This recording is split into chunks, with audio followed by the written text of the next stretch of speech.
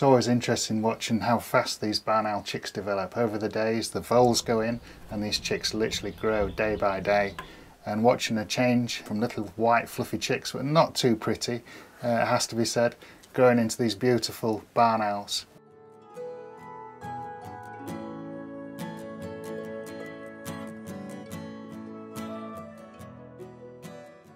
As the chicks start to develop, they're able to move around the nest box. So when they're quite small, they're very static in one place where the nest is, and then they start shuffling around. And as the feathers start to grow, they start climbing up the side of the nest box, flapping their wings, exercising.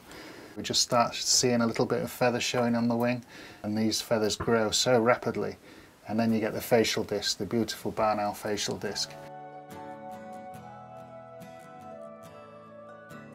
As the chicks grow, they can retain their own body heat, so the female broods them less, and then she spends less and less time in the nest box.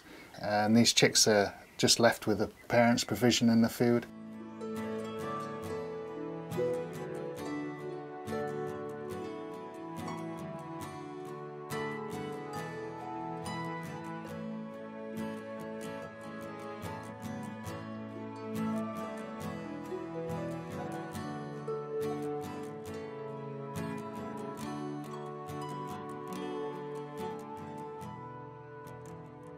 A special sighting for me each year is watching the chicks making their first ventures outside, spending time in the entrance hole. I love watching them bobbing their head around, exploring the outside world.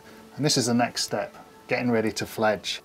This fledging stage for the barn owls can be very dangerous for the chicks. So we had the tawny owls, which are up in the trees here above us. They've struck the barn owl chicks a few times.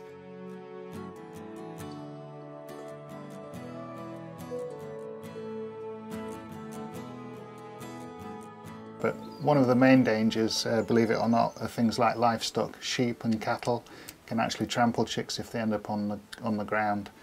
So it's very important that these chicks get up into the trees rather than on the floor.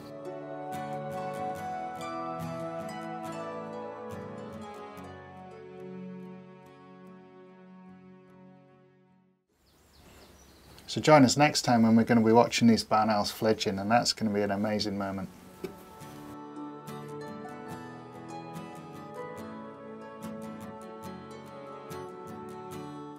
If you've enjoyed this video, subscribe to my channel to keep up to date.